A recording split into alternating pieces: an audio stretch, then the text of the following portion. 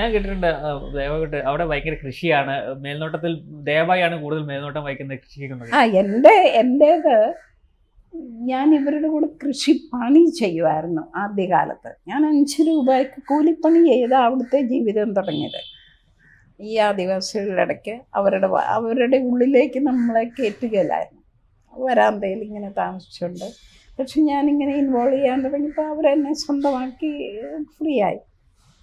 പക്ഷേ 95 എൻ്റെ ഫാദർ മരിച്ചപ്പം എനിക്ക് 3-ാം ദിവസം ന്യൂസ് കിട്ടിയത് തന്നെ. കാരണം അന്ന് ഫോണൊന്നുമില്ല. ഒരിടത്ത് വിളിച്ചു പറഞ്ഞു, അവർ ബസ്സിലും ഒക്കെ ആയിട്ട് നടന്നും ഇത്രയും ദൂരം വന്നപ്പം 3 ദിവസമായി. ഞാൻ പോയില്ല. അന്ന് ഞാൻ ഒരു 22 ബെയർ ഫുഡ് ടീച്ചേഴ്സിന് ട്രെയിനിങ് കൊടുക്കുന്ന മറ്റ് വില്ലേജിൽ നിന്നുള്ള എല്ലാവരും ഇവിടെ താമസിച്ചിട്ടുണ്ട്. താമസിക്കാൻ സൗകര്യമില്ല. ഒന്നിച്ച് ഒരു സ്ഥലത്ത് കഞ്ഞിയും കറിയും വെച്ച് ഓരോരുത്തരും ഓരോ വില്ലേജ് ഓരോ വീട്ടുകാരുടെ വരാന്തയിൽ പോയി കിടക്കും. ഇങ്ങനെയായിരുന്നു. 1 അല്ലെങ്കിൽ 2 പേര്. ആ സമയത്ത് ഞാൻ പോയില്ല. പക്ഷെ വീട്ടിലെല്ലാവരും കൂടി ഇപ്പം പറഞ്ഞു, പപ്പായ്ക്ക് സാധിക്കാത്ത ഒരാഗ്രഹം, എനിക്കെന്തെങ്കിലും തരികയാണ്. ഞാൻ 17-ാം വയസ്സ് വീട് വിട്ടതല്ലേ, വീട്ടിൽ നിന്നൊന്നും മേടിച്ചിട്ടില്ല. ഞാൻ പഠിച്ചതുമല്ല, എൻ്റെ സ്വന്തം ചിലവിൽ ഒന്നും വീട്ടിൽ നിന്ന് മേടിച്ചില്ല. അപ്പോൾ പപ്പായുടെ ആ സാധിക്കാത്ത ആഗ്രഹം സാധിക്കാനായിട്ട് എനിക്ക് വീട്ടിൽ നിന്ന് കുറേ പൈസ കിട്ടി. അത് എനിക്ക് മേടിക്കാൻ മടിയായിരുന്നു. പിന്നെ ഞാൻ ആലോചിച്ചിട്ട് ഞാനത് എടുത്തു. അന്ന് ഞാൻ ഓർത്തു, ഞാൻ എല്ലാം കൊണ്ടും ഈ ആദിവാസികളെ പോലെയായി. വേഷം, എഡ്യൂക്കേഷൻ ഉള്ളത് കൊണ്ട് എൻ്റെ തിങ്കിങ് മേ ബി ഡിഫറെൻറ്റ്. പക്ഷേ ഭക്ഷണം, ജീവിതശൈലി എല്ലാം.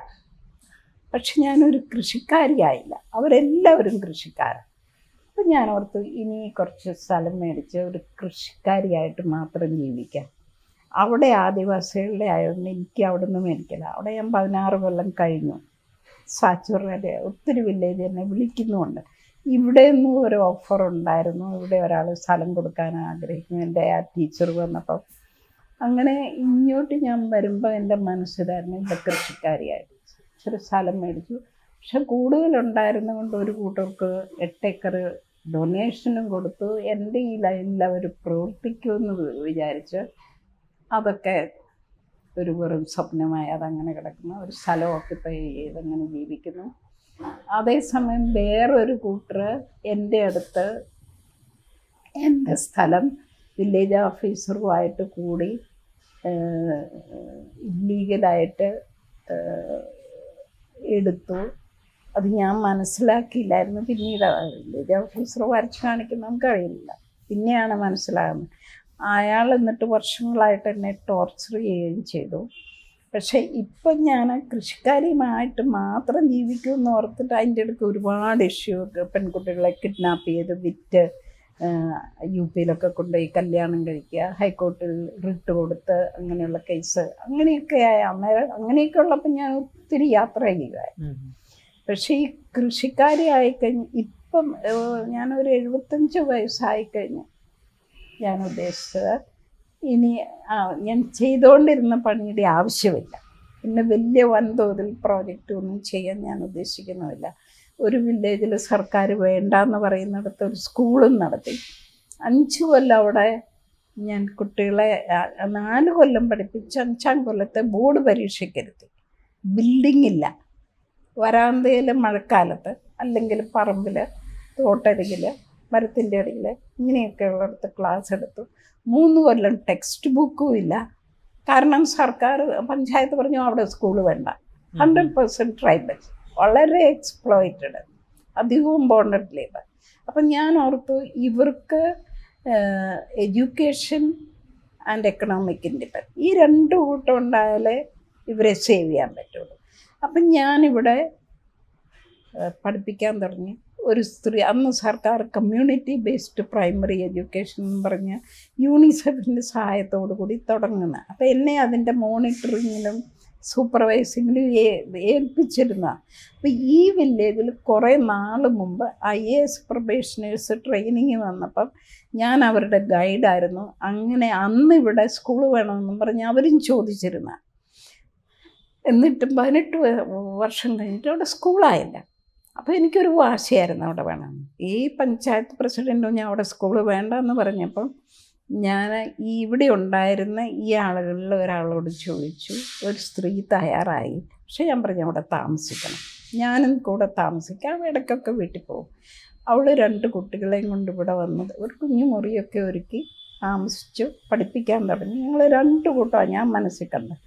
1 ഇവരെ പഠിപ്പിക്കുക, 2 ഈ പ്രായമായുള്ളവരെ ഉപയോഗിച്ച് അവരെ തന്നെ ഈ ട്രേഡേഴ്സിൽ നിന്ന് പൈസ കടം മേടിക്കാതെ അവരുടെ കാര്യങ്ങൾ നടത്താനായിട്ട് സെൽഫ് ഹെൽപ്പ് ഗ്രൂപ്പ് ഉണ്ടാക്കി. ഈ സ്ത്രീകളാണ്, ആണുങ്ങളെല്ലാം കുടിക്കുന്നതുകൊണ്ട് അവരെ അധികം എടുക്കാൻ പറ്റിയില്ല. ഇതുണ്ടാക്കി ബാങ്കിൽ പൈസ ഇട്ടു. കുറച്ച് കഴിഞ്ഞപ്പം ബാങ്കുകാർ വീട്ടിൽ വന്നു, ഇതാ നാബാർഡ് ഫണ്ട് തരാൻ തയ്യാറാണ്. ഇപ്പം 10,000 അവർ ഈ ഗ്രൂപ്പിന് കൊടുത്തു. അതുകൊണ്ട് ഇവരുടെ കാര്യങ്ങളെല്ലാം അങ്ങ് നടത്തി. അത്യാവശ്യ കാര്യങ്ങളെടുക്കും, അവർ തന്നെ മാനേജ് ചെയ്ത് ലോൺ തിരിച്ചു കൊടുക്കാനും ഇങ്ങനെയൊക്കെ അവർക്കൊരു ഇൻഡിപെൻഡൻസ് ആയ. പിന്നെ എൻ്റെ ഈ പഠിപ്പിൽ ഞാനൊരു വേറൊരു തരത്തിലാണ് ഇവരെ പഠിപ്പിച്ചത്. 4 കൊല്ലം കൊണ്ട് 5ാം ക്ലാസ്സിലെ സിലബസ്, 3 കൊല്ലം ടെക്സ്റ്റ് ബുക്കേ ഇല്ലായിരുന്നു. അവർക്ക് അറിവ്. 2 കൊല്ലം കഴിഞ്ഞപ്പോഴത്തേന് ഞങ്ങളുടെ കുട്ടികൾ ഹമാര അഖ്ബാർ, ഞങ്ങളുടെ ന്യൂസ് പേപ്പറിൽ നിന്ന് പത്രം എഴുതാൻ തുടങ്ങി. അവിടെ നടക്കുന്നതൊക്കെ ഇങ്ങനെ ഓറലി കമ്പോസ് ചെയ്ത് പറഞ്ഞ് അത് കഴിഞ്ഞ് എഴുതുക. അപ്പോൾ ഈ സ്കൂൾ ഇങ്ങനെ നന്നായിട്ടായി. സെൽഫ് ഹെൽപ്പ് ഗ്രൂപ്പ് ആയപ്പം ഈ വേണ്ടാന്ന് പറഞ്ഞവർ ഇവളെ മാറ്റിയിട്ട് വേറെ ആളിനെ അപ്പോയിൻ്റ് ചെയ്യാനായിട്ട്. അപ്പം ഞാൻ അങ്ങനെ 2 കൊല്ലം ഇവള് ആയിക്കഴിഞ്ഞപ്പോൾ ഇവളെ ഇവിടുത്തെ ഡൊമിസൈൽ സർട്ടിഫിക്കറ്റും ആക്കി. അപ്പം ഇവളെ മാറ്റാൻ നോക്കിയപ്പം പിന്നെ എനിക്ക് ഹങ്കർ സ്ട്രൈക്ക് അത് ഇതൊക്കെ ആയി, കളക്ടർക്ക് കംപ്ലൈൻറ്റ്. എന്നിട്ട് ഞാൻ ഹങ്കർ സ്ട്രൈക്കിന് 2ാമത്തെ തവണ നോട്ടീസ് കൊടുത്തപ്പം ഹൈക്കോർട്ടിൽ റിട്ടും കൊടുക്കാനാണ്. കാരണം ഇവളെ മാറ്റി വെച്ച് വേറൊരാളെ അപ്പോയിൻ്റ് ചെയ്യാൻ അധികാരം. ഇവളാണ് ഇവിടെ ആദ്യമായിട്ട് കുട്ടികളെ ഒന്നിച്ചത്. എനിക്ക് വേണ്ട, എനിക്കൊരു പൊസിഷനും വേണ്ട, ഞാനാണ് ചെയ്തതെങ്കിൽ. പിന്നെ അവൾ അവിടെ താമസിക്കുന്നുണ്ട്, പുറത്തുനിന്ന് വരികയല്ല. അങ്ങനെയായപ്പോൾ അവൾക്ക് എല്ലാ റൈറ്റും ഉണ്ട് ടു ബി അപ്പോയിൻ്റ്. അപ്പോൾ അത് വെച്ചുകൊണ്ട് ഞാൻ നോട്ടീസ് കൊടുത്തു. SDM ഫയലും കൊണ്ട് കളക്ടറുടെ അടുത്ത് ചെന്നു. ആൾ ഫയൽ വലിച്ചെറിഞ്ഞിട്ട് പറഞ്ഞു, this lady should not sit four hunger strike. കോർട്ടിൽ കേസ് പോകാൻ പാടില്ല, ഗോ ആൻഡ് സെറ്റിൽ ഇമ്മീഡിയറ്റ്ലി. പോലീസുകാരും വണ്ടി എൻ്റെ വീട്ടിൽ വന്ന് ആ ടീച്ചറിനെയും കൊണ്ടുപോയി ബ്ലോക്ക് ഓഫീസിൽ പോയി അവൾക്ക് അപ്പോയിൻമെൻറ്റ് കൊടുത്തു. അതൊരു വലിയൊരു സംഭവമായിരുന്നു. അങ്ങനെയൊക്കെ അതായി. അതിപ്പം ഗവൺമെൻറ് സ്കൂളാണ്, നല്ല പേരുമുണ്ട്. ആ ടീച്ചർ അവിടെയുണ്ട്, വേറൊരു ടീച്ചറും ഉണ്ട്, ബിൽഡിങ്ങായി. പിന്നെ അവൾക്ക് ഞാൻ വേറൊരു തലത്തിൽ പഠിപ്പിച്ചുകൊണ്ട് ഒത്തിരി അറിവുണ്ട്. അപ്പം ബ്ലോക്ക് തലത്തിൽ ഒരുപാട് പണികൾക്ക് അവളെ വിളിക്കും. Because she has A different way of handling things. ഞാൻ ഇവരെ ആ ലിറ്ററസിൽ പഠിപ്പിച്ചതുപോലെ വേറൊരു തലത്തിൽ കൂടെയാണ്. അപ്പം ഇറ്റ് ഹാസ് എ നെയിം. അപ്പം അതൊക്കെ നിർത്തി ഇനി കൃഷി മാത്രമേ ചെയ്യുന്നുള്ളതും കൊണ്ടിരിക്കുമ്പോഴാണ് ഇങ്ങനെ ഓരോ ഇഷ്യൂ വരുന്നത്. ഏതായാലും ഈ കാസർഗോഡ് എന്നെ വിളിക്കാൻ വരുമ്പോൾ ഞാൻ ഓർത്തു ഇനിയൊന്നും ചെയ്യുന്നില്ലെന്ന്. അതിൻ്റെ ആവശ്യമില്ല. കാരണം ആളുകൾ അവർക്കറിയാം അവരുടെ കാര്യങ്ങളൊക്കെ, വലിയ പ്രൊജക്റ്റൊന്നും ചെയ്യാൻ പ്ലാനില്ല. അങ്ങനെ ഇരിക്കുമ്പോഴാണ് ഇവിടെ വന്നത്. അപ്പോൾ ഇപ്പം ഞാൻ വല്ലപ്പോഴും ഒക്കെ പോകുമ്പം എൻ്റെ കൃഷിയിൽ പ്രധാനമായിട്ട് നോക്കുന്നതേ ഉള്ളൂ. അധികം പണി. പിന്നെ ഞാനൊരു ഓടുന്ന ട്രക്കിൽ നിന്ന് വീണതുകൊണ്ട് ഈ കുത്തിയിരുന്ന പണി ചെയ്യാൻ എനിക്ക് പ്രയാസമുണ്ട്. കുത്തിയിരുന്ന് അവിടെ ഈ കള പറിക്കുന്നതൊക്കെ കുഞ്ഞൊക്കെ ചെയ്യും. അപ്പം അതിൽ പിന്നെ ഹെൽപ്പേഴ്സ് ഉണ്ട്. അവിടെ എത്ര സ്ഥലമുണ്ട് കൃഷി ചെയ്യാൻ? 2 പ്ലോട്ടായിട്ട് 4 ഏക്കറുണ്ട്. പിന്നെ ഞാൻ ഒന്നും ചെയ്തത്, ഞാൻ സ്ഥലം മേടിച്ചപ്പം ഏറ്റവും മോശമായിട്ടുള്ള എനിക്ക് വേണ്ടിയിട്ട് വെച്ചാൽ. ഒന്ന് പലരും പറഞ്ഞു, മാഡം പൈസയൊക്കെ ഇട്ട് മേടിക്കുമ്പോൾ ഈ കല്ല് മണ്ണ് പോലും ഇല്ലാത്ത ഈ സ്ഥലം എന്തിനാണ് മേടിച്ചത്?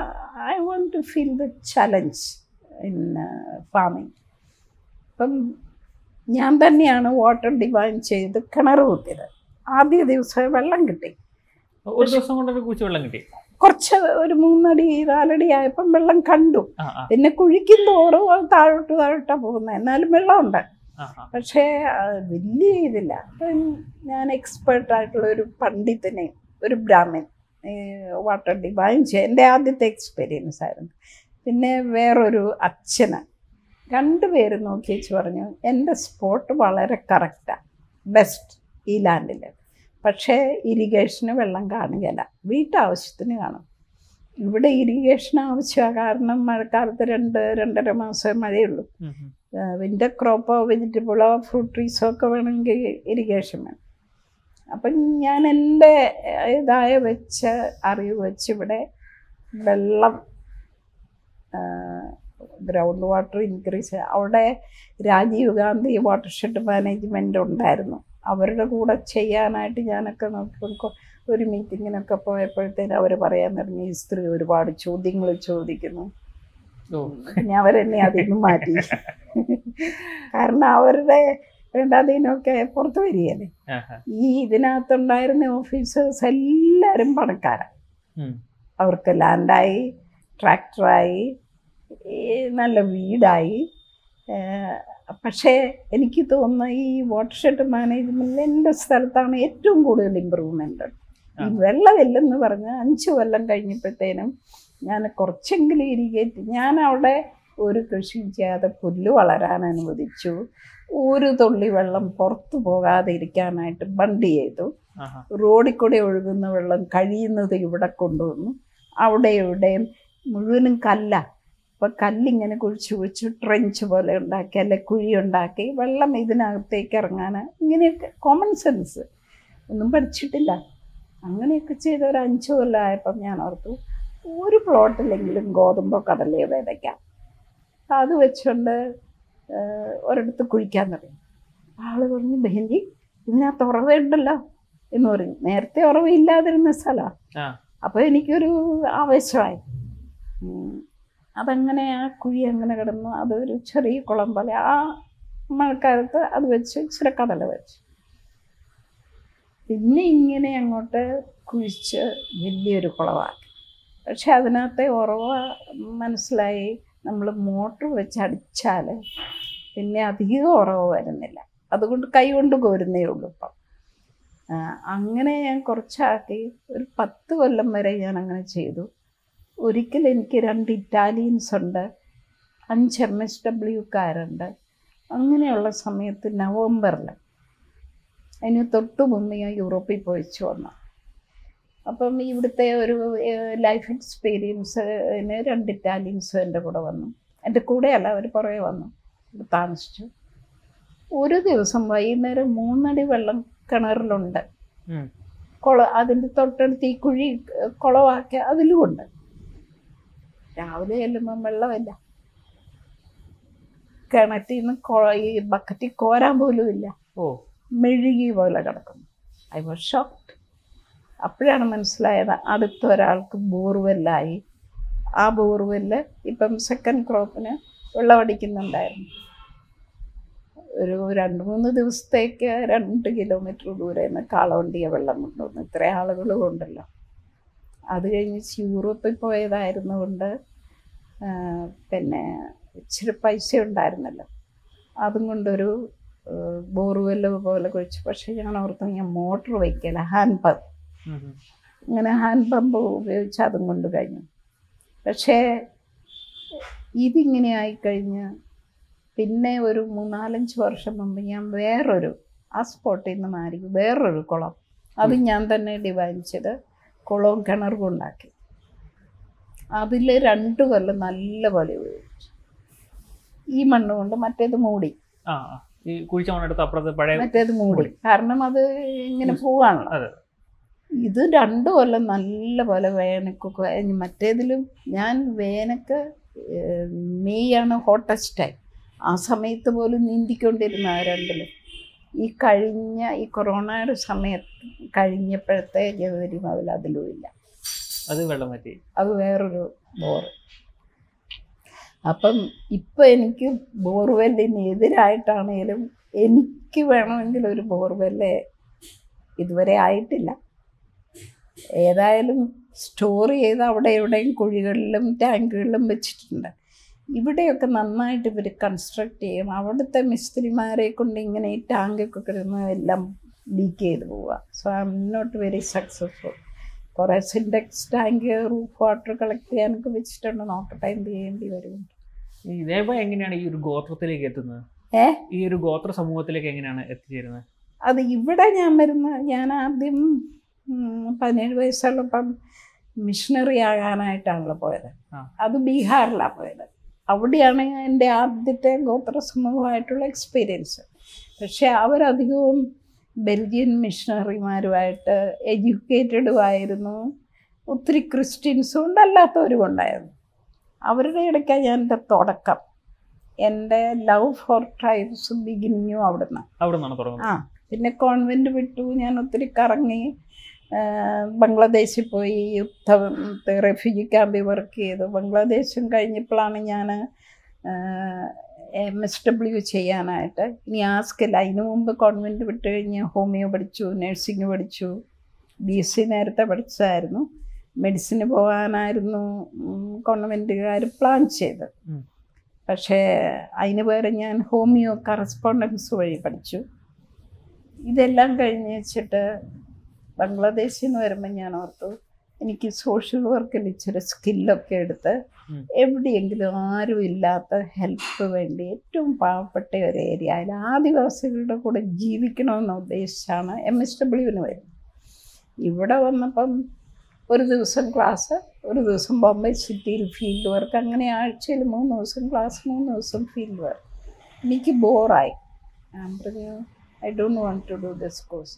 ഈ അമേരിക്കൻ സിലബസും അത് കഴിഞ്ഞ് ബോംബെ സിറ്റിയുടെ നടക്ക് ഫീൽഡ് വർക്കും. ഞാൻ അധികം സ്ലമ്മിലാണ് ചെയ്തത്. എന്നാലും ഞാൻ ഉദ്ദേശിക്കുന്ന ഇത് കഴിഞ്ഞ് എവിടെയെങ്കിലും ദൂരെ വില്ലേജുകളിൽ എത്തിപ്പെടാത്ത പോലെയുള്ള സ്ഥലത്ത് അവരുടെ കൂടെ ജീവിച്ചുകൊണ്ട് ചെയ്യണം. അതിന് ഹെൽപ്പ് ചെയ്യുന്ന സിലബസ് അല്ല. പക്ഷേ കോളേജൊക്കെ പറഞ്ഞു at least you take the degree. ആദ്യത്തെ കൊല്ലം പരീക്ഷ വരെ നിന്നിട്ട് ഞാൻ വിട്ടു. പക്ഷെ ഞങ്ങൾ കോളേജ് ഒത്തിരി നല്ലതായിരുന്നു.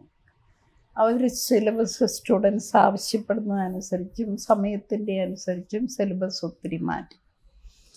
2 തവണ സിലബസ് മാറ്റി. 6 കൊല്ലം ആയപ്പോഴത്തേനും rural field work, tribal field work, 3 ദിവസം ക്ലാസ്, 3 ദിവസം അവിടെ പോയി താമസിച്ച് ഫീൽഡ് വർക്ക് ചെയ്യുക, റിസർച്ചിന് അങ്ങനെ പോവാം. അതൊക്കെ ആയിക്കഴിഞ്ഞപ്പം 7 വർഷം കഴിഞ്ഞാണ് ഞാൻ സെക്കൻഡ് ഇയർ ചെയ്യാൻ പോയത്. അപ്പോൾ അവരെന്നോട് പറഞ്ഞു you go anyway, you don't need to be in groups. എനിക്ക് ഫ്രീഡം തന്നെ എന്നെ വിട്ടു. അങ്ങനെയാണ് ഞാൻ മധ്യപ്രദേശിൽ ഈ 40 വർഷം ജീവിച്ച് ദയാബായി ആയ സ്ഥലത്തേക്ക് വരുന്നത്. ഈ ഒരാവേശം ട്രൈബൽസിൻ്റെ ഇടയ്ക്ക് ജീവിച്ച് ഈ ഏരിയയിൽ ഗോൺസ് ഒത്തിരി 11th സെഞ്ച്വറീസ് ഭരിച്ചിരുന്ന അവരുടെ സാമ്രാജ്യമാണ്. രാജകൊട്ടാരം, ടണൽ. എൻ്റെ അവിടെ ടൗണിൽ നിന്ന് 200 കിലോമീറ്റർ ദൂരെയാണ് നാഗ്പൂർ. നാഗ്പൂരും അവരുടെയായിരുന്നു. അതിൻ്റെ അടിയിൽ കൂടെ ടണലുണ്ടെന്നാണ് പറയുന്നത്, റീച്ച് ചെയ്യാം. അല്ല, ഈ ഡിസ്ട്രിക്ട് ടൗണിലൊരു കോട്ടയൊക്കെ ഉണ്ട്. അവിടെ നിന്ന് നാഗ്പൂരിലേക്ക് അവരുടെ അത്രയും പഴയ ഹിസ്റ്ററിയുള്ള ട്രൈബ്സാണ്. അതേസമയം ഇന്ന് അവർക്ക് ലാൻഡുണ്ട്, ഭക്ഷണത്തിനുള്ള ആവശ്യത്തിന് കൃഷി ചെയ്തുണ്ടാക്കുന്നുണ്ട്. പക്ഷേ അക്ഷരാഭ്യാസമോ എഡ്യൂക്കേഷനോ ഇല്ല. ഈ ട്രേഡേഴ്സ് ഇവരെ ചൂഷണം ചെയ്യുന്ന ഒരു കൂട്ടമായിട്ടാണ്, അറിവില്ലാത്തവർ. അപ്പം അങ്ങനെയാണ് ഞാനിവിടെ തുടങ്ങിയത്. അപ്പോൾ അവിടുത്തെ ഒരു കൾച്ചറൊക്കെ എങ്ങനെയാണ്? ഡ്രസ്സായാലും എനിക്ക് തോന്നുന്നു അങ്ങനെയാണ് ഞാൻ ഈ താറ് വാച്ച് കൊടുത്തോണ്ടിരുന്നത്. ഞാൻ എൻ്റെ വനിതാ വുമൺ ഓഫ് ദി ഇയർ അവാർഡിന് അവിടുത്തെ ആളുകളും ഉണ്ടായിരുന്നു. ഈ ബ്ലൗസ് അങ്ങനത്തെ ട്രഡീഷണൽ ബ്ലൗസാണ്. പോക്കറ്റിൽ അവർ പുകലയും ഇച്ചിരി പൈസയൊക്കെ ഇടും. താറ് വാച്ച് 9 മീറ്റർ സാരി. അത് ഇപ്പം ഞാൻ താറ് വാച്ച് ചെയ്ത് 9 മീറ്റർ സാരി. അങ്ങനെയാണ് അവിടെ. ഈ ടോട്ടലി അവരുടെ ഒരു കൾച്ചറിലേക്ക് ദയവായി മാറുകയായിരുന്നു അല്ലേ? അതാണ് ഈസി. എനിക്കൊരു എലിറ്റ്സായിട്ട് പുറത്തുനിന്ന് ഇങ്ങനെ നിന്നുകൊണ്ട് അവരെ അതും ഇതും പഠിപ്പിക്കുക, അവരെ തിരുത്തുക, ഐ കാൻ ടേക്ക് ഇറ്റ്. അവരുടെ കൂടെ മേർജ് ചെയ്താണ്. പിന്നെ ഞാനൊരു ക്രിസ്ത്യനും ആയല്ലോ. ഞാൻ വഴിമുട്ടി നിന്നു.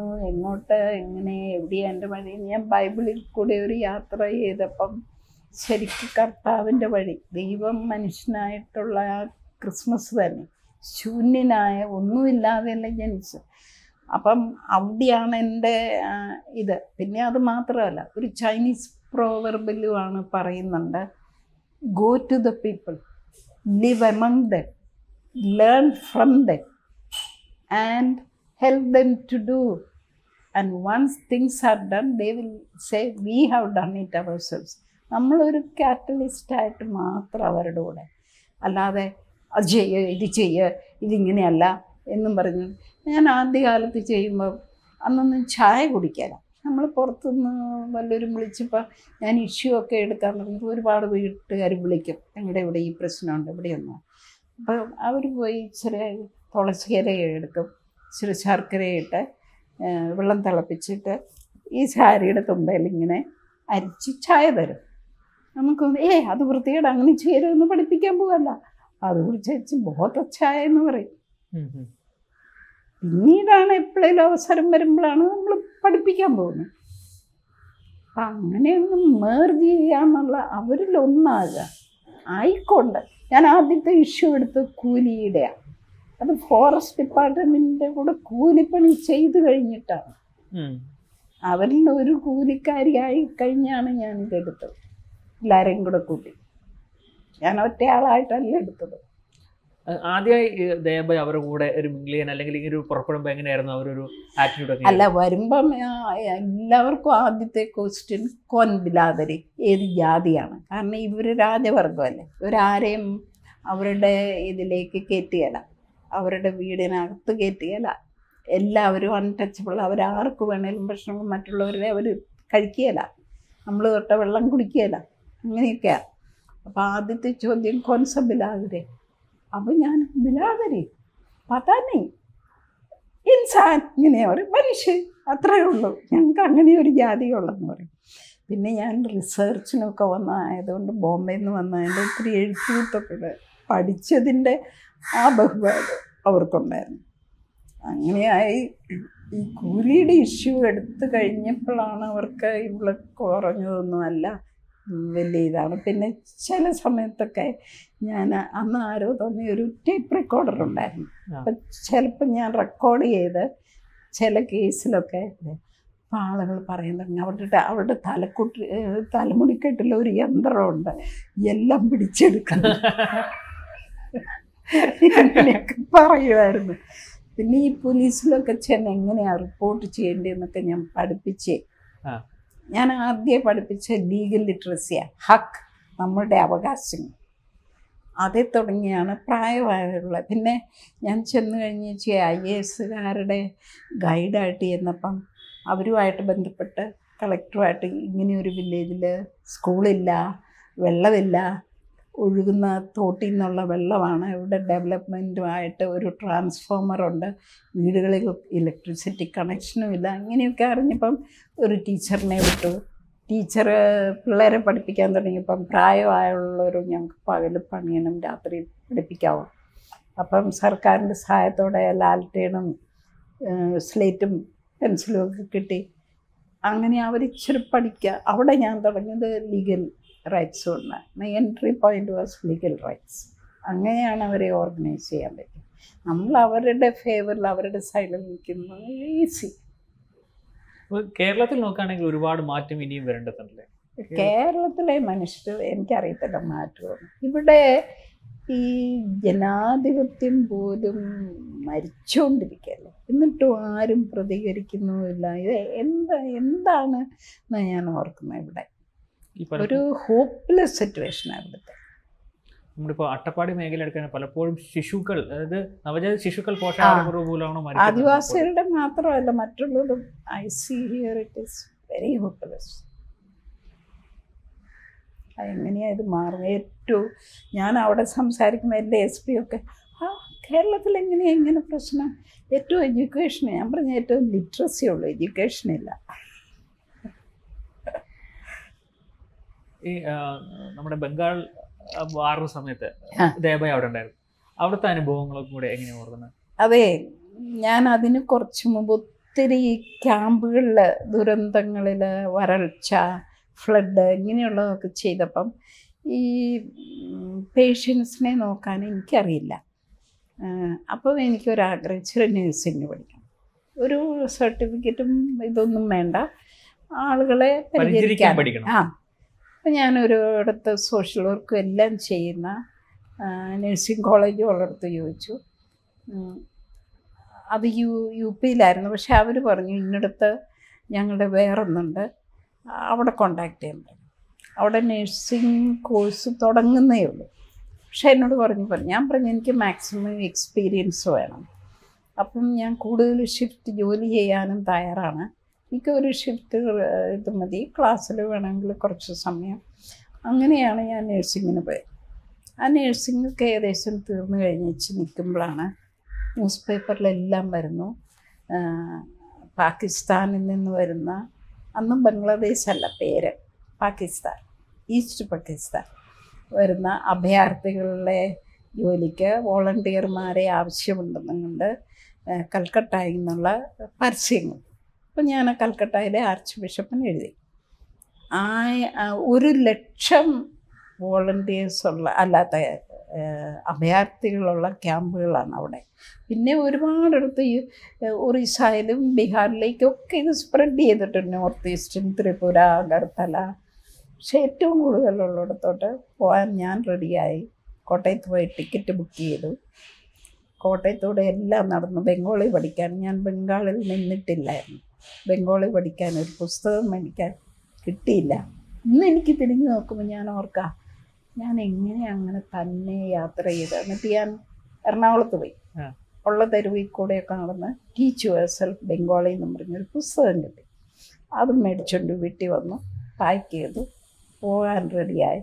പോകേണ്ടതിൻ്റെ തലേ ദിവസം പത്രത്തിൽ ഹെഡ് ന്യൂസ്, ഇൻഡോ പാക് യുദ്ധം പ്രഖ്യാപിച്ചു. അപ്പോൾ വീട്ടിൽ വന്ന് എല്ലാവരും പപ്പായോട് പറഞ്ഞു, പപ്പ മേഴ്സിയെ വിടണ്ട, അവിടെ യുദ്ധമാണ്. പക്ഷെ എൻ്റെ പപ്പായും അമ്മായും ഒരുപോലെ പറഞ്ഞത് ഞങ്ങൾ വിടുന്നതല്ല, അവൾ പോകുന്നതാണ്. അവൾ ഇത്രയും നാളും വീട്ടിലില്ലായിരുന്നു, ഇപ്പോൾ ഒന്ന് വന്നതേ ഉള്ളൂ പറയാനായിട്ട്. അവളുടെ തീരുമാനം. പോകണ്ടെന്ന് പറഞ്ഞിച്ച് ഇവിടെ നിർത്തി, മരണം ഇവിടെ വേണേലും വരാം, മരണത്തെ തടയാൻ ഞങ്ങൾക്ക് പറ്റിയാൽ. അങ്ങനെ വന്നാൽ ഒരുപാട് മനസ്താപമുണ്ട്. അവൾ ആഗ്രഹിച്ചൊന്നും വിട്ടില്ലല്ലോ എന്ന് സങ്കടമുണ്ട്. അതേസമയം പോയിട്ട് അവിടെ മരിച്ചെങ്കിൽ സങ്കടമുണ്ടെങ്കിലും അഭിമാനവും കൂടെ ഉണ്ടാകും എന്ന വാർത്ത. സന്തോഷമായി. ഞാൻ കോട്ടയത്ത് പോയി ട്രെയിനിൽ കയറി. ടി ടി വന്നു, ഈ കാർഡ് ടിക്കറ്റാണ്. ടി ടി വന്ന് ടിക്കറ്റ് ചെയ്ത് വെച്ചു. എന്തിനാ ഇപ്പോൾ കൽക്കട്ടയ്ക്ക് പോകുന്നത്? എല്ലാവരും ടിക്കറ്റ് ക്യാൻസൽ ചെയ്തു, അവിടെ യുദ്ധമാണ്. ഈ മിലിറ്ററിയിൽ നിന്ന് തിരിച്ച് വിളിച്ചൊരു കുറച്ച് പേരെ ഇതിലുള്ളൂ എന്ന് പറഞ്ഞു. ഞാൻ പറഞ്ഞു എനിക്ക് പോകണം. അപ്പോൾ എൻ്റെ ഒരു കസിൻ കൽക്കട്ടയിൽ ഈ റബ്ബർ ബിസിനസ്സൊക്കെ ചെയ്യുന്നവരാണ്, ഞങ്ങളുടെ അയൽവക്കത്തുള്ളവരാണ്, പപ്പായുടെ കസിൻ്റെ മകനാണ്. അപ്പം ഞാൻ ആ പുള്ളിക്ക് എഴുതിയിട്ടുണ്ടായിരുന്നു, എന്നെ വന്ന് സ്വീകരിക്കണം, റെഫ്യൂജി ക്യാമ്പിൽ ഏൽപ്പിക്കണം. ഇയാൾ ഇത് പറഞ്ഞ് ഇതിനകത്ത് വരാൻ ആരുമില്ല, അതുകൊണ്ട് കഥ അടച്ചു അകത്തുനിന്ന്. എന്നിട്ട് ഞാൻ ബാത്റൂമിൽ പോയി എൻ്റെ മുടി വെട്ടി ഒരു പാഴ്സലാക്കി. അന്ന് ഒത്തിരി കൂടെ മുടിയുണ്ട്. എന്നിട്ട് ഞാൻ ഓർത്ത് അവിടെ ചെന്ന് ചെയ്താലും യുദ്ധമൊക്കെ അല്ല, ഇനി മരിച്ചാലും അമ്മായിക്കൊരു സമ്മാനമായിട്ട് അയച്ചു കൊടുക്കാം. എൻ്റെ കസിനെ ഏൽപ്പിച്ചു. ഞാൻ റെഫ്യൂജി ക്യാമ്പിലോട്ട് പോയി. അമ്മായിക്ക് അത് അവരയച്ചു കൊടുത്തു.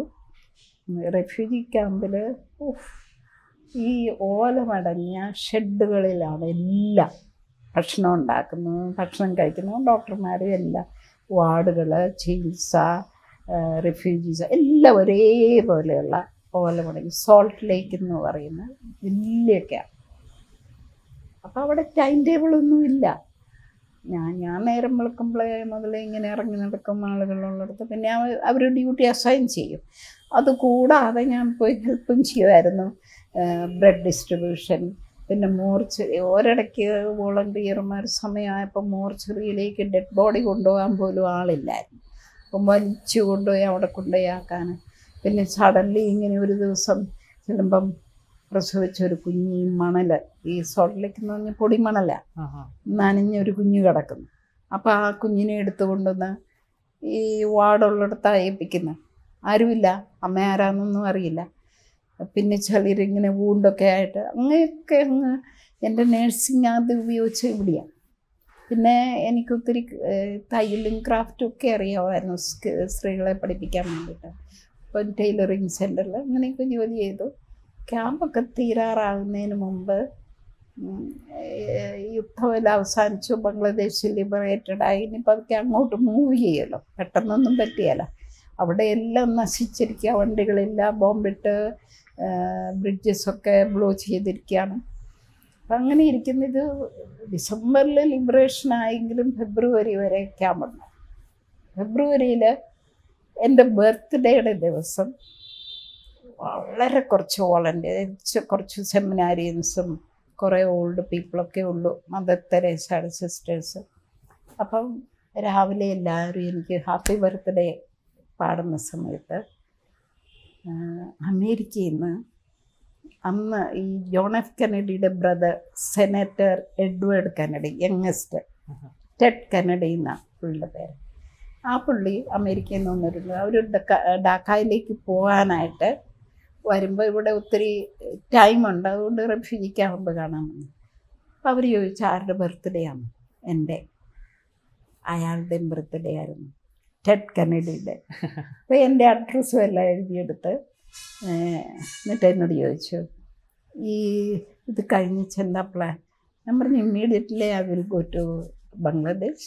I want to work and have that experience. ഒരു യുദ്ധം കഴിഞ്ഞ സമയമല്ലേ, അത് കഴിഞ്ഞ് I want to do MSW.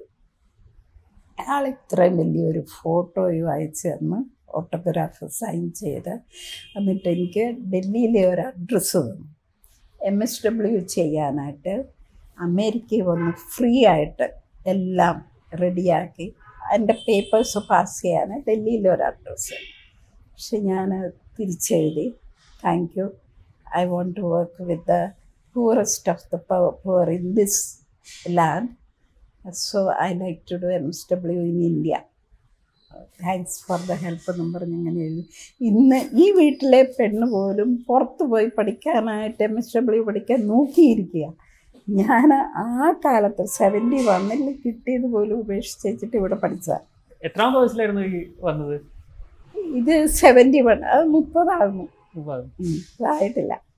നമ്മൾ ഇവിടെ വരികയാണെങ്കിൽ എനിക്ക് തോന്നുന്നു രണ്ടാം പിണറായി സർക്കാരിന്റെ വിജയിച്ച ഏക സമരം ദയാബായി നടത്തിയ എൻ്റെ സൽഫാൻ ബാദർക്ക് നടത്തിയ സമരമാണ് ഇവിടെ. എനിക്കറിയില്ല മറ്റെല്ലാ സമരങ്ങളും വിജയിക്കാതിരിക്കുമ്പോൾ അതിൻ്റെ ഒരു കാരണം ഞാൻ മനസ്സിലാക്കുന്നത്, നമ്മൾ ട്രൂത്ത്ഫുൾ ആണെങ്കിൽ, if we are really sincere, എല്ലാ പവറും നമ്മുടെ കൂടെ ഉണ്ടാകും.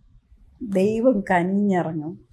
മീഡിയക്കാരെല്ലാവരും നന്നായിട്ട് സിൻസിയറായിട്ട് വർക്ക് ചെയ്തു. I thank dum. ഞാൻ ഒരിക്കലും ഓർത്തില്ല ഇത്രയും മീഡിയക്കാരിവിടെ ഉണ്ടാകും.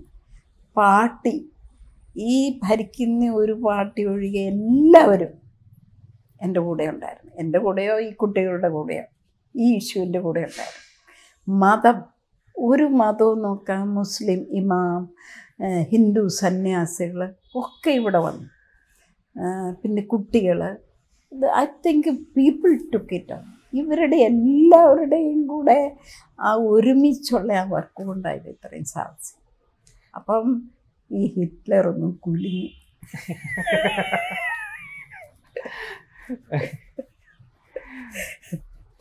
ഇപ്പം എനിക്ക് തോന്നുന്നു 75 വയസ്സ് പിന്നിട്ടിരിക്കുകയാണ്. 82. അപ്പോൾ 82 വയസ്സ് പിന്നിട്ടിരിക്കുകയാണ്. ഈ 82 വയസ്സിലേക്ക് ഏറ്റവും മറക്കാനാവാത്ത ഒരു അനുഭവം പങ്കുവയ്ക്കാം. അത് ഏറ്റവും എന്ന് പറയുമ്പം പലതുണ്ട്. ഒന്ന്, ഈ സമരം വലിയൊരു അനുഭവമായിരുന്നു.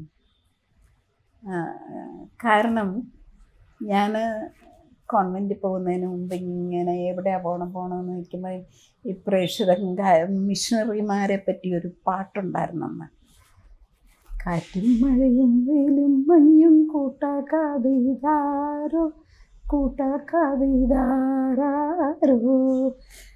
കാറ്റും മഴയും വെയിലും മഞ്ഞും ഒന്നും കൂട്ടാക്കുക. അത് മോഹിച്ചാണ് ഞാൻ എപ്പോഴും എൻ്റെ കോൺവെൻറ്റിൽ നിന്ന് പറയുന്നത് ഇതല്ല എൻ്റെ ജീവിതം.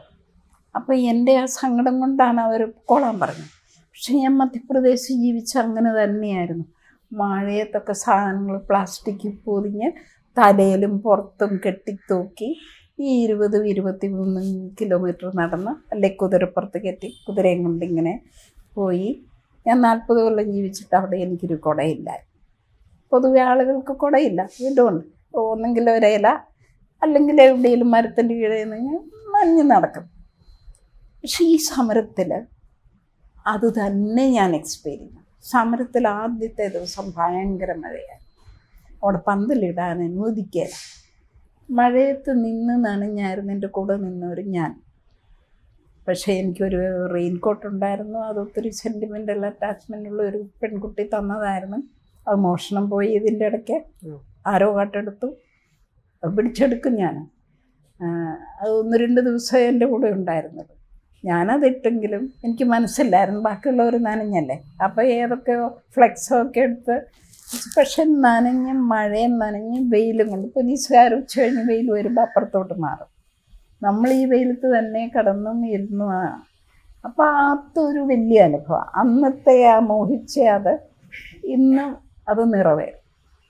പിന്നെ ഒന്ന്, എൻ്റെ ഈ വില്ലേജിൽ ചെന്നേച്ച് ആദ്യത്തെ ഇഷ്യൂ എടുത്തപ്പോൾ അന്ന് ഫോറസ്റ്റിനെതിരായിട്ടായിരുന്നു. അപ്പോൾ ആളുകൾ എന്നോട് ഇങ്ങോട്ട് വന്ന് പറയുക, ഒത്തിരി പൈസ കിട്ടാനുണ്ട്, വല്ലതും ചെയ്യുക. ഞാൻ പറഞ്ഞു, ഒരാൾക്ക് വേണ്ടിയിട്ട് ചെയ്യല, നിങ്ങളെല്ലാവരെയും കൂടെ കൂട്ടിയിണക്കാണെങ്കിൽ ആകുമ്പോഴത്തേക്കും കൂട്ടിയിടക്കി മീറ്റിംഗ് നടത്തി എഴുതി 2 പേരെയും കൊണ്ട് ഞാൻ ഡിസ്ട്രിക്റ്റ് ഓഫീസിൽ പോയി കളക്ടർക്കും DFOയ്ക്കും കൊടുക്കാൻ. 3-ാം ദിവസമാണ് തിരിച്ചു വരുന്നത്. കാരണം ഇത്രയും നടക്കണം, 80 കിലോമീറ്റർ ബസ്സിന് പോകണം. തിരിച്ചു വരുന്നവരുടെ ഇടയ്ക്ക് ഇവർ ഈ ഫോറസ്റ്റുകാർ ഇവിടെ നിന്നുള്ള കുറച്ച് പേർക്ക് പൈസ കൊടുത്തു. എന്നിട്ട് ഇതൊരു കള്ളക്കേസാണെന്ന് കാണിക്കാനായിട്ട്. എന്നിട്ട് കളക്ടർ എന്നെ വിളിച്ചു. പക്ഷേ പിന്നെ കള്ളക്കേസല്ല, കുറച്ച് പേർക്ക് കിട്ടി, പക്ഷേ ഇനിയുണ്ട്. അപ്പം അവിടെ ഇരുന്നുകൊണ്ട് DFOയോട് പറഞ്ഞു, I want somebody go there immediately, spot enquiry. ഞാൻ തിരിച്ചു വരുന്ന ആ സമയത്ത് അതൊക്കെ ദൈവത്തിൻ്റെ പ്ലാന്. എനിക്ക് 2-3 ദിവസം എടുക്കും ഇവിടെ വരാൻ. തിരിച്ചു വരുന്ന ആ സമയത്ത് SDO ഫോറസ്റ്റിൻ്റെ ജീപ്പും അവിടെ വണ്ടികൾ വരുന്നത് വളരെ റെയറാണ്, കച്ചാറ്. അപ്പോൾ വന്ന് ഇൻക്വയറി നടത്തിയപ്പോൾ ഫോറസ്റ്റുകാർ ഒത്തിരി അവിടെ കാണാം. ഇവിടെ ഒരു ഫോറസ്റ്റ് ഗാർഡുള്ള 3-4 പേരെ ഈ ആളുകളുടെ ചെവി കുശുകുശുക്കുന്നു. അപ്പോൾ എനിക്ക് മനസ്സിലായില്ല എന്താ ഇവിടെ നടക്കുക. ഒരു പെണ്ണ് 3 തവണ ഇവിടെ വന്നപ്പോൾ അവളെ വിളിച്ചുകൊണ്ട് ദൂരപ്പോയി എന്തോ പറയും. അവൾ തിരിച്ചു വന്ന് പറഞ്ഞു, സാർ എനിക്ക് 300 രൂപ കിട്ടാനുണ്ടായിരുന്നു, പക്ഷെ ഇവരെന്നെ പറയാൻ അനുവദിക്കുകയായിരുന്നു. അത്രയും ബോൾഡായിട്ട് ഇവിടെ വന്ന് പറയും, എത്ര രൂപ എന്ന് പറഞ്ഞു. അപ്പോൾ ആ SDO ഫോറസ്റ്റ് പറഞ്ഞു, ഇവൾക്ക് പൈസ കൂടെ ഫോറസ്റ്റ് ഗാർഡിൻ്റെ ശമ്പളത്തിൽ നിന്ന് കട്ട് ചെയ്യാം. അങ്ങനെയായി 3 സ്ത്രീകൾ, ഞാനുൾപ്പെടെ ഞങ്ങൾക്ക് പൈസ കിട്ടി. ബാക്കി എല്ലാവരും ഒരു കംപ്ലൈൻറ്റും ഇല്ലെന്നും പറഞ്ഞ് പോയി. പക്ഷെ അത് കഴിഞ്ഞ് ആളുകൾ കരഞ്ഞുകൊണ്ട് എൻ്റെ കാൽക്കൽ വീണ് കരഞ്ഞ്, ഞങ്ങൾക്ക് അറിയില്ലായിരുന്നു, നീ പുറത്തുനിന്ന് വന്ന ഒരാളല്ലേ, ഞങ്ങൾക്കിവിടെ ജീവിക്കേണ്ടതല്ലേ, ഇവിടെ ഫോറസ്റ്റുകാർ പറഞ്ഞു കാട്ടിൽ വിറകിനോ കന്നാലി തിരിക്കാൻ പോകാൻ അനുവദിക്കുകയില്ല, അതുകൊണ്ട് ഇങ്ങനെ പറയരുതെന്നൊക്കെ. ഞങ്ങളത് വിശ്വസിച്ചു. ഇപ്പോഴാണ് മനസ്സിലായത്. അപ്പോൾ അവർ ക്ഷമ പറയുകയും അവരെ സംബന്ധിച്ചിടത്തോളം അവർക്ക് പവർ കിട്ടുന്ന അവിടുന്ന്. അത് എനിക്കൊരു വലിയ, പിന്നെ അന്ന് എനിക്കൊരു കൂട്ടം മനസ്സിലായത്, ഇവിടെ എന്തെങ്കിലും പ്രതീക്ഷയുണ്ടെങ്കിൽ സ്ത്രീകളിലാണ്. ഒരക്ഷരവും അറിയുകയില്ലെങ്കിലും they are the powerful group. അത് എനിക്ക് ഒരിക്കലും മറക്കാൻ പറ്റില്ല. കൊറോണയുടെ സമയത്ത് ഇങ്ങനെ നടക്കുമ്പം എൻ്റെ വായിലോട്ട് വന്ന ഒരു പാട്ടാണ്, ദൈവസ്നേഹം വർണ്ണിച്ചിടാൻ വാക്കുകൾ പോരാ, നന്ദി ചൊല്ലി തീർക്കുവാനീ ജീവിതം പോരാ, ഈ ജീവിതം പോരാ. ഇതും പാടി ഞാൻ തുള്ളിച്ചാടുമ്പോൾ എൻ്റെ പട്ടികളും എൻ്റെ പുറകെ ഇങ്ങനെ തുള്ളിച്ചാടുകയായിരുന്നു. ഇന്നിപ്പം എനിക്ക് ഓരോ സമയത്തും ഒരു നല്ല അനുഭവം വരുമ്പോൾ ഈ പാട്ട് വരും, അവരും വാലാട്ടിക്കൊണ്ട് കൂട്ട്. ഞാൻ ഇവിടെ ഇരിക്കുമ്പോഴും അവിടെ ഫോൺ ചെയ്ത് ഭക്ഷണത്തിന് മുമ്പ് അവരുടെ ചെവിയിൽ ഫോൺ കൊടുക്കും, ഇത് പാടും. അവരിങ്ങനെ ആക്ട് ചെയ്ത് വെച്ചിട്ട് ഈ 2 ലൈൻ. സോ അന്ന് ആ സമരം അവസാനിച്ചപ്പോഴും എൻ്റെ വായിലോട്ട്, പക്ഷേ I was to emotional to sing. അപ്പം ഞാൻ പറയാൻ ഞാൻ എഴുതിയതല്ല, ടോമിച്ച് തച്ചങ്കരിയ എഴുതിയെന്നോ ട്യൂണിട്ടെന്നൊക്കെ കേട്ടിട്ടുണ്ട്. യേശുദാസ് പാടിയാണ് ഞാൻ കേട്ടിട്ടുള്ളത്. പക്ഷെ ഇതെനിക്ക് ഒത്തിരി മീനിങ് ഫുള്ളാണ്. ദൈവമെന്നോ ശക്തിയെന്നോ എന്ത് വേണേലും പറയും. There is something that takes you along. അതുകൊണ്ടൊക്കെയാണ് ഇങ്ങനെയൊക്കെ നന്മ വരുന്നത്. Thank you.